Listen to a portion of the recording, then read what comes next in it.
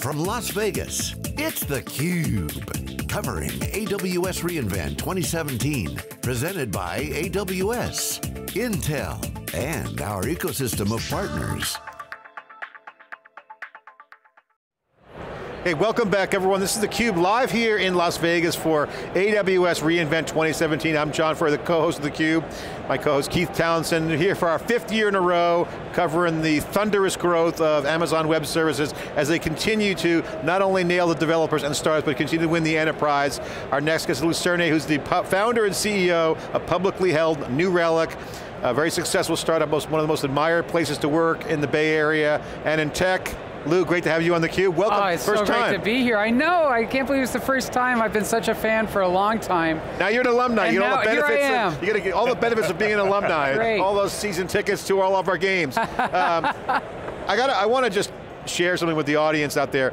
You're the only public CEO that I know that's been on theCUBE that writes software, has a GitHub account, and manages a publicly held company. So that's a unique thing, and I want to just say it's awesome. It's a full plate, that's for sure, but I'm the luckiest guy in the world because I've always loved building software since my first computer. I got in the Christmas of '82, what's that, 35 years ago now. And so what an exciting time to be someone who's passionate about software and technology. Look what's going on in the cloud. Yeah.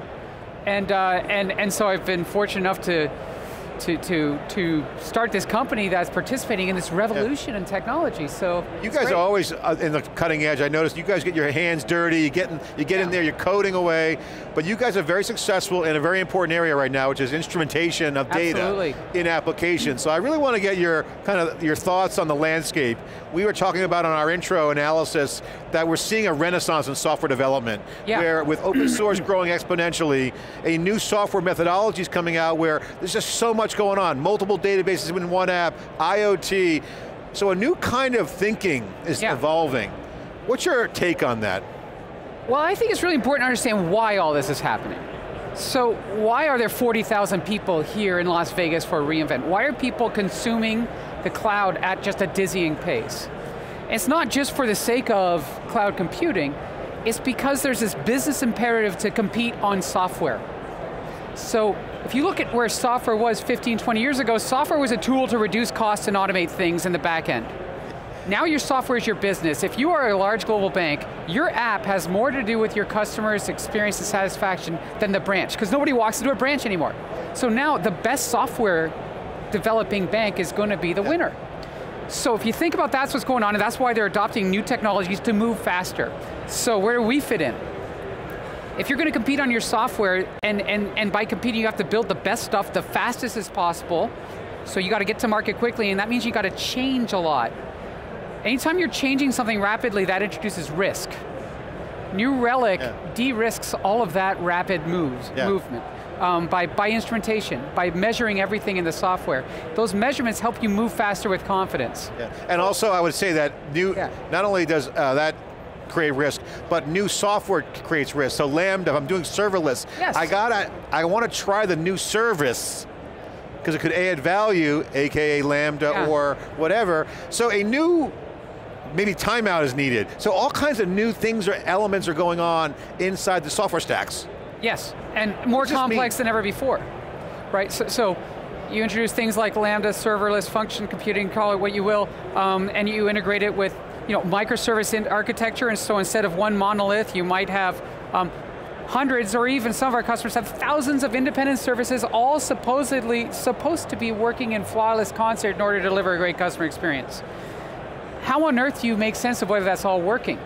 Well, it involves collecting an enormous amount of data about everything that's going on in real time, and then applying intelligence to that data using what we call at New Relic applied intelligence to tell our customers in real time, here's what's working well, and more importantly, here's what's going to be a problem if you don't take immediate action. And that's a hard problem to solve. We think we're the best at doing it. And that's mission critical too, because like you said, if it crashes or there's some sort of breach hole that comes from out there, well, all this stuff is at risk. And customers have just incredibly high expectations that only get higher and higher every day. Like, one of our customers is Domino's, and it's an amazing thing where you pre-order your pizza, and you can see second by second how your order is doing, right? They put the pizza in the oven, then they took the pizza out of the oven. And I see that on my phone, and that feedback loop is valuable to me, right? So long as it's working, right? So we brandish this word digital transformation all the time, and it's a little overused, it's a little overused. But melding that physical world with code. I love it that you're a developer. First off, what's your favorite language? Oh geez, it really depends on the project. I'm really getting into, I love React right now on the front end. I'll still do Java when it needs some heavy lifting. Ruby for rapid prototyping. It really depends on the task at hand. So the value of reducing friction from a developer seeing a problem, needing to solve that problem, and getting the resources needed to solve the problem. AWS does a wonderful job of saying, you know what, developer, give me your credit card, we'll give you all the tools you need. Yeah. Where is the first stumbling block? Because this is new capability, net new over the past few years. Where's the first set of stumbling blocks when developers reduce friction, get to that first level of contact with the branch manager of the pizza store? Yeah. Where does it fall apart and New Relic comes in to help? Look, how many times you ever had a developer or a technical person say, well, it works on my machine, right? Exactly, worked on my laptop. Worked here, right? Hell, I don't know why it didn't deploy well in production. It worked perfectly fine on my laptop. I started thinking about and solving this problem 20 years ago now. The notion of let's instrument Java bytecode, because I was frustrated with the stuff that worked on my laptop. I couldn't understand why it didn't work when a customer used it. And everything prior to the customer using the software is nothing but sunk cost. There is no value in the software you're building until it runs in production. How well it runs in production is what determines the fate of the application. Yeah. And that's where New Relic comes in, is we feel like, all right, let me take you back to the ancient days of like, turn of the century, 2000, nothing went to production without QA. Yeah. Now nothing goes to production without instrumentation. Yeah, but now Agile's there, so the old days was a craft. You built a software product, but you didn't know it was going to work until it went into production with QA. Now you're shipping stuff fast. So it's still, you got that DevOps mindset, but it's in QA. One of our customers, Airbnb, deploys more than 1,000 times a day. And this is not a small, low load site. I mean, like, every deploy has to work, otherwise millions of people are impacted, and it's the whole business, and it's a big business. So you're talking about a pace of innovation and change that cannot be managed with a traditional QA cycle. I've said, of course, testing's important, but instrumentation is more important than that. Lew, I want to ask you an important question, because I asked Andy Jassy this last Monday when I had a one-on-one with him. A lot of people that are entering ecosystem for Amazon as new, that are new, are concerned, like Amazon's the big, they're fearful, it's always going to be that way.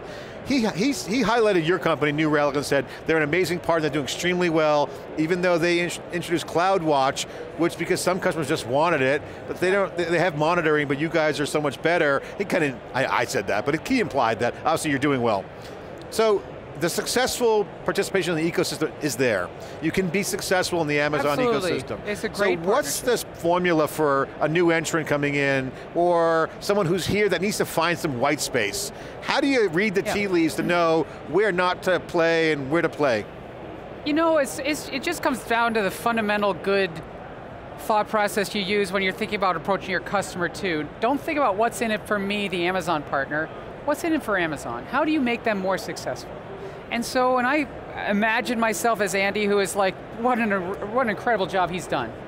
But what's top of mind of Andy is, how do I get more customers consuming more of Amazon faster, right? All of Amazon's web services, and so we solve a problem for Andy and his team. We help our customers consume Amazon faster because we give them the confidence to consume more and move faster. Yeah. And there's data to prove it. When Amazon asks their customers that aren't yet New Relic customers how much they're consuming and how fast, they get a slower rate of adoption than they do for the cohort that uses New Relic.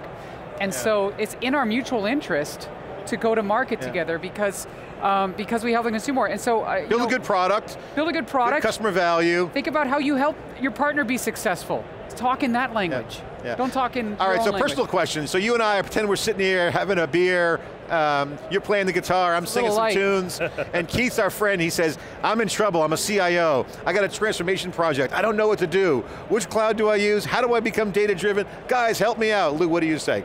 I say first of all, you have an instrumentation strategy. Everything, if you're a CIO in a large organization, you don't have 1, 2, 3, or 4 projects, you have dozens, if not hundreds, sometimes thousands of applications and services that are all running, and you've got, I haven't met a CIO that doesn't say they've got too many monitoring tools. So you need an instrumentation strategy. Nothing should run in production without instrumentation. That's not just the server side stuff that runs on EC2, it's also every click that runs, when Dunkin' Donuts, which has been a long time customer of ours, and they run on the Amazon cloud, when you pre-order that donut, we track the tap, how long it takes from the phone, all the way through the cloud services, so all that's fully instrumented. So if you're a CIO, you say, I can't be tactical with instrumentation. If I'm going to move fast and compete with my software, nothing should run in production without instrumentation. That's right. Foundational. Foundational. It's a core requirement to run in production if you're going to move at any level of speed. So establish that strategy, and then we think we offer the best instrumentation, certainly the best value, the most ubiquitous, the easiest to use, the most comprehensive, and then we make the most sense of it. But you could pick another, strategy. Some people do the heavy lifting of manually instrumenting all their code. Yeah. We just don't think that's a good use of your developer time, so we automatically do that for you, but have a strategy and then execute to it. Awesome. Lew, congratulations on a blowout quarter. I won't even get you to comment, I'll just say that you guys had a great quarter, stocks at an all-time high, all because you guys are doing a great product. Congratulations, and great to have you on theCUBE. Oh, we're delighted to be here. Honestly, I've been a long-time fan. It means a lot that you could have me on, and we really enjoy partnering with Amazon, and what a great show. Yeah. Super successful ecosystem partner, one of the best, New Relic, based out of San Francisco, here with the founder and CEO, also a musician, writes code, gets down and dirty, runs a publicly held company.